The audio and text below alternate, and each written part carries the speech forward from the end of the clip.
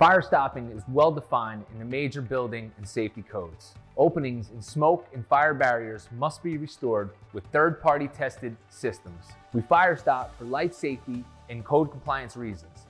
Statistics show that the inhalation of smoke and other toxic gases produced by fire cause more deaths than the fire itself.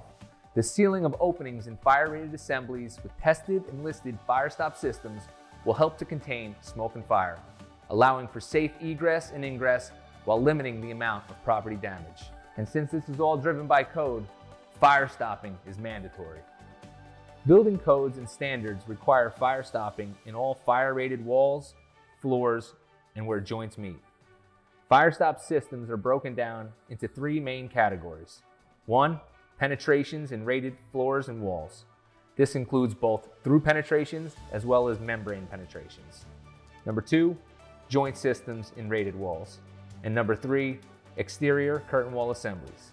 Every building should have a set of life safety plans illustrating where the fire-rated barriers are for every floor.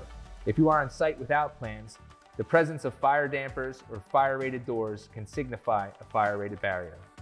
And often, fire-rated walls are labeled or stenciled for identification. If a barrier is unsealed, it potentially has no rating. Don't let this happen to you. Our fit tip of the day is always refer to the individual building or safety code before you start fire stopping.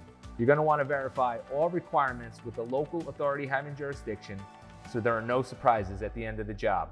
Check the life safety plans, but if there is ever a doubt, seal the hole with a listed Firestop system and no harm will be done.